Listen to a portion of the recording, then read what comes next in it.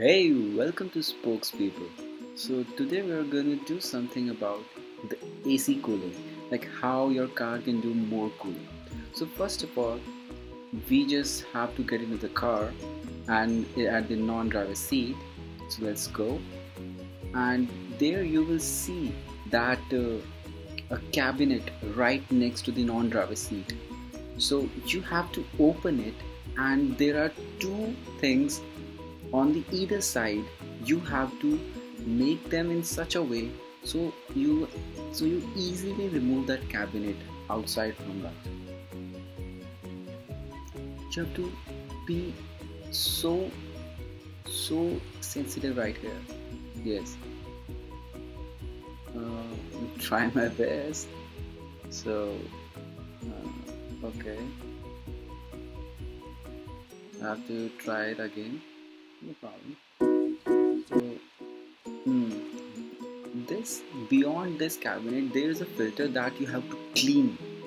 Uh, it is also known as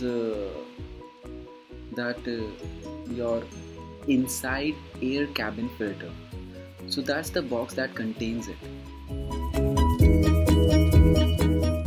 So your AC takes the air through this filter and it passes back to you.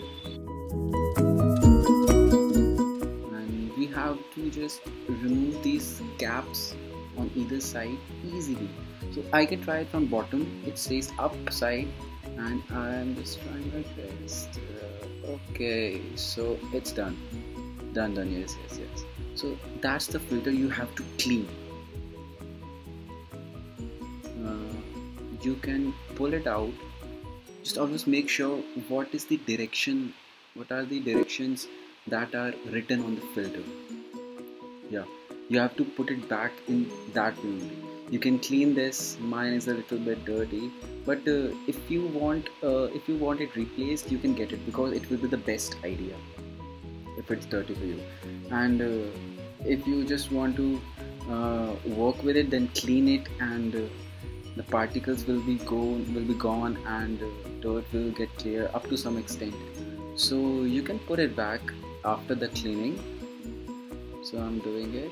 You have to do the same steps but in the reverse direction.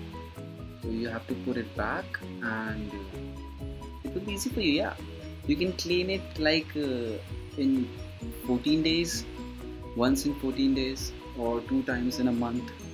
You can do that. That will be good for you.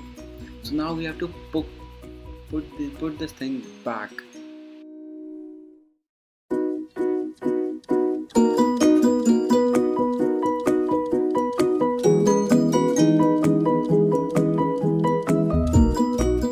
Thank you for watching, guys, and I'm hoping that you'll be watching our next video too. Thank you so much, and Jai Hind.